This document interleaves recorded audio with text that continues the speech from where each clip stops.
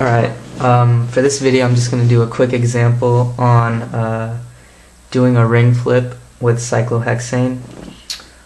This is a typical question and it asks to draw the most stable conformation of cis 1-ethyl-4-fluorocyclohexane. And the way you approach these, I know it may seem daunting at first, you have to predict the most stable conformation, but what you have to always remember is that there's only two conformations. You only have to draw two structures, and out of those you have to pick the most stable conformation, and it's not hard at all. So the first thing you want to do is draw the cyclohexane. You need two of them because there's two conformations. There's not more than two. It's always going to be two of them, and you just pick the most stable one. So what you're going to start out doing is just drawing the cyclohexane, and just going to draw it. While I do that one, I'm also going to draw the other cyclohexane, because like I said, there's going to be two of them.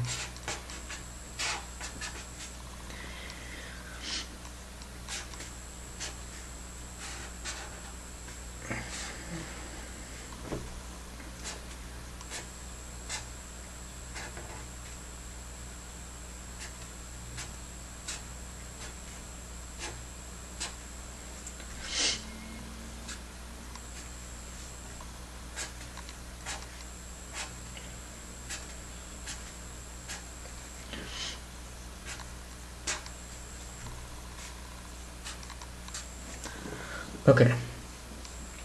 Alright, so right here we've drawn the cyclohexane, and that's this part of the question. That's it. We've done that. Now all you have to worry about is this cis 1-ethyl-4-fluoro.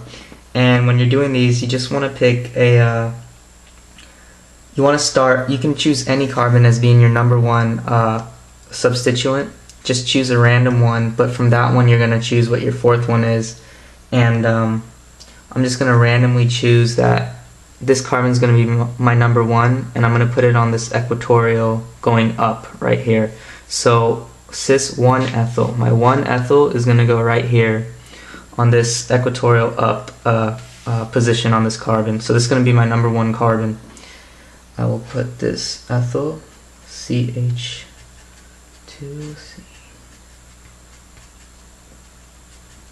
That's my ethyl. It's equatorial going up, equatorial up, and the other position is axial going down. So now, since that's my number one ethyl, I have to see this is done right here. 1-ethyl is done. Now we have to fill in this 4-fluoro. So if this was my number one, I keep going. This is number two, number three, number four, and so the fluoro is going to go on this carbon right here. Now you have to decide which position is it going to go on. Well, the original question asked for a cis molecule, and on this one we picked it going up. It was random how we picked it. I picked this as going up, equatorial on this carbon. So for it to be cis, on the number 4 carbon, the fluorine group has to be going up. Since this is going up, it has to be going up. So my up position here is an axial position. The equatorial position is going down.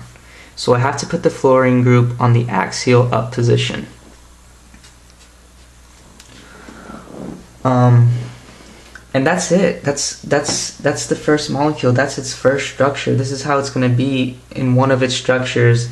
And now it's time for the ring flip. You've drawn one structure. Now you go for the ring flip. Alright, so when you're doing the ring flip, all you do, you drew out the other cyclohexane, all you do is move these substituents over. This was up, it's going to stay up. You just move them over to the next carbon on the other cyclohexane. You're just going to move them up once. It's still going to turn out to be the same molecule, but it's going to have a different stability because these groups are going to be interacting differently. So why don't we go ahead and do it? Alright, this was going up on this carbon right here. So when I do the ring flip, I'm going to keep it up, but I'm going to put it on the carbon that comes after it. So this was this ethyl right here going on this one, and it was going up. So the carbon after this one, well, it's this carbon right here. And it was going up, so I'm going to keep it going up. So I'm going to put my ethyl group right here.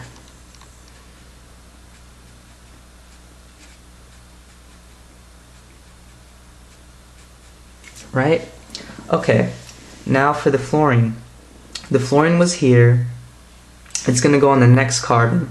It was going up, so it's going to stay going up. So the next carbon after this would be right here. So that's right there. And it was axial up, but on this carbon, your up position is equatorial. So the fluorine is going to go right here. It stays up. This was going up, so it goes up over here. Now you're at the position where you can see which one is more stable. And depending on your book will have the stabilities for each one. Basically, your axial positions are always going to be less stable.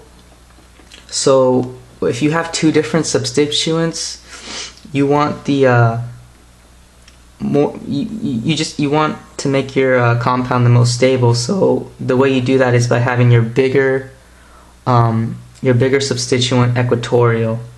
And if you look in your book, whatever textbook you have, you'll see that this ethyl reacting with this hydrogen and this hydrogen over here will have a greater energy than this molecule right here, which has a fluorine coming off of each, going to each hydrogen rather.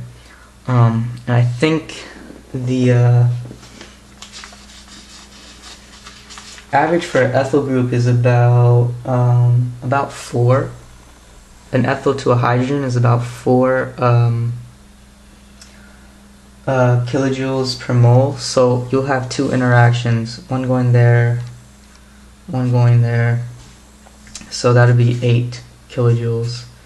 And for a fluorine group to a hydrogen, you'll only have, I think it's say it's 0.5 kilojoules per mole. So you have 1.5, another 0.5 for a total of 1.